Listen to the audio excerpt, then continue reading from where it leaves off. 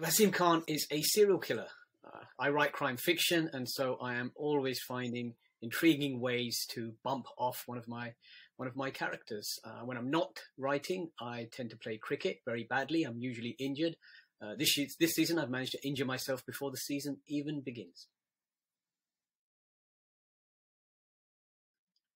My talk is going to be about my series called the Malabar House series, books that are set in 1950s India, just a few years after Gandhi's assassination, Indian independence, with the horrors of partition still lying over the land.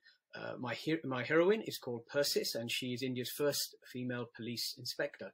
And in this particular book, she is tasked with the recovery of one of India's most priceless artifacts, a 600-year-old copy of Dante's The Divine Comedy stored at Bombay's Asiatic Society.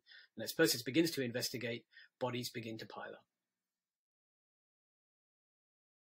So crime fiction is the most popular genre in the world now. And for me, crime fiction is not only about challenging the reader's intellectual vanity, creating a puzzle with a great setting, hopefully, and great characters to follow, but it also allows us to tell you something about the world.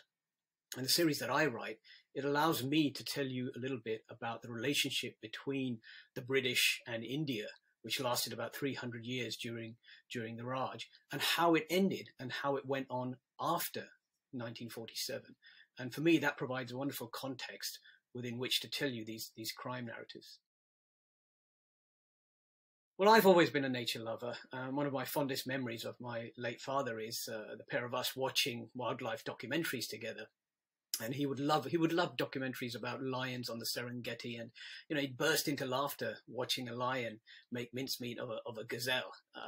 But for me, I've always loved that whole aspect of nature. So as soon as I heard Wild Words Festival, I just wanted to be out there.